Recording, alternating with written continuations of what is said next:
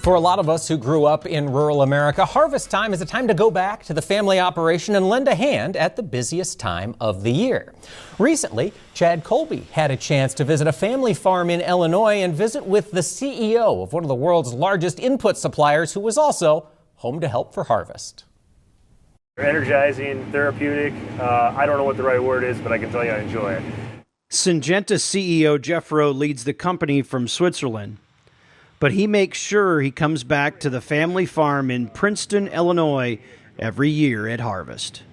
This is home. Yeah, this is where I grew up. The original Rowe Farm is down by Henry, Illinois, and that farm Rowe started farming that in about 1830. So we've been in Illinois for a very long time.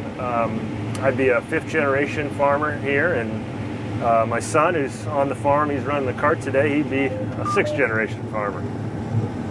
Jeff says the innovation he has seen in agriculture in his lifetime is incredible.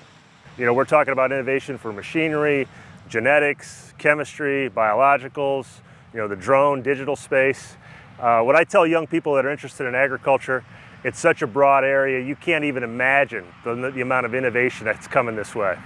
We can now show in the field, like the impact of fungicides, for example. You know, you could go across the field, you could see it on the yield monitor you talked about, you could see it in the aerial pictures that you take with drones, that you could see that product is creating real value for the farmer.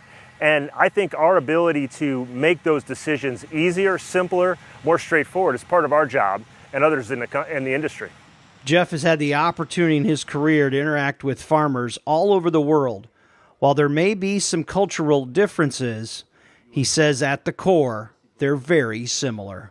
When I talk to a farmer in India that's maybe a smallholder farmer, it's not so different than talking to a farmer in Champaign, Illinois. They're thinking about the same thing. They're worried about the land, they're worried about the yield, they're thinking about the next generation. So from that standpoint, I think we're kind of all starting from the same spot. I think what is really exciting about digital and the data connection is that we have the ability now as a company to interact with hundreds of millions of farmers because of our ability to use tools. Almost every farmer in the world has, no matter what their economic situation is, has a phone of some sort or access to information. So we could get very complicated messages to them, we could get very simple messages to them. And that's different. It used to be the only way that you could get to that many farmers is you had to have boots on the ground. You had to have an army of salespeople and agronomists out interacting with farmers. Now we can do it through a digital connection. And it's not just a, hey, how are you doing? Is it harvest time? It's, hey, we think that there's a reason for you to go out and apply an insecticide, or we think there's a reason for you to go out and apply a fungicide, or it's time to plant. These are real decisions that are important to farmers. The digital connection allows us to scale it at a much broader level.